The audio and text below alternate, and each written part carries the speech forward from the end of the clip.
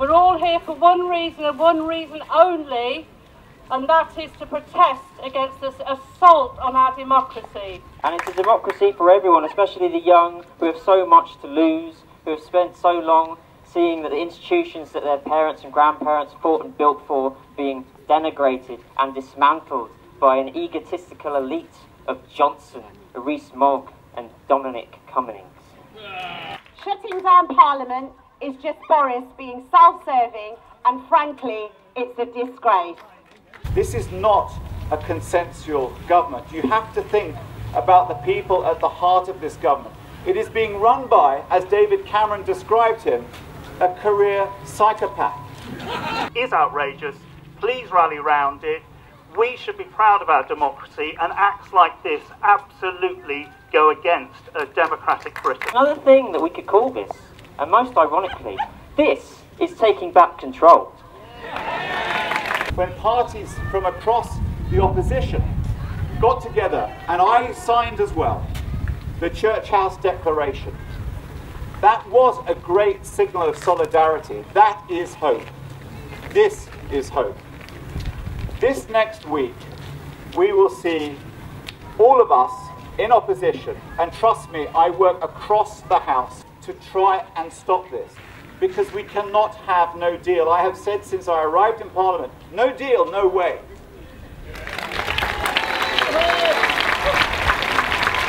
No deal Brexit. Let me just quantify it. The car industry has cost £350 million so far. This means a loss of investment. This means a loss of capital that could be going into Gaydon or Whitley or into Erdington at Castle Bromwich for our Jaguar factory up the road. It means a threat to the supply of medicines to our NHS. It's a threat of the food supplies to our local authorities, to all of us, but to our schools and so on. So local authorities are facing huge cuts. Let us also take some lessons from the people of Algeria and Kashmir and Hong Kong, who are protesting peacefully against governments that want to shut down free speech. But whatever your politics, whether you're of many parties or none, whatever your political persuasion, you must be against this an outrage of democracy. Indeed, even if you're for no deal, I would disagree with you, but even if you were for that, you cannot support this. We have the force of our ideas. They only have the idea of force. I'm speaking because if we don't protest this, if we allow our government to be shut down in order to push through what Boris Johnson and his rich lobbyist friends want, we are on a very, very slippery slope.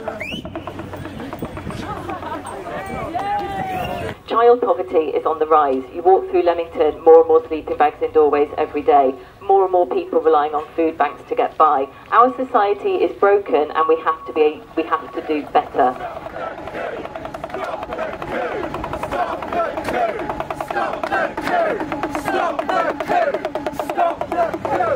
To be part of Europe and to have a future where democracy means something. Boris isn't the Prime Minister I'm looking for. Down with Boris. Yeah! We will do our utmost to stop a no-deal Brexit. We want to restore our democracy. We want to see this abuse of power stopped.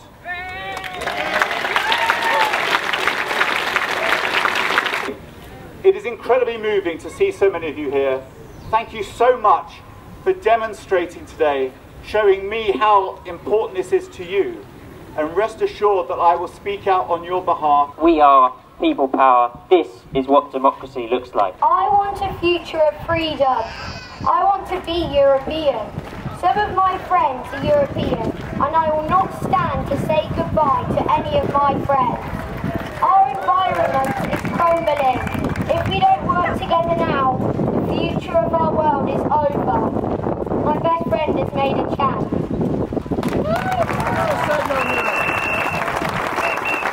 No Brexit, no Boris. Open Parliament.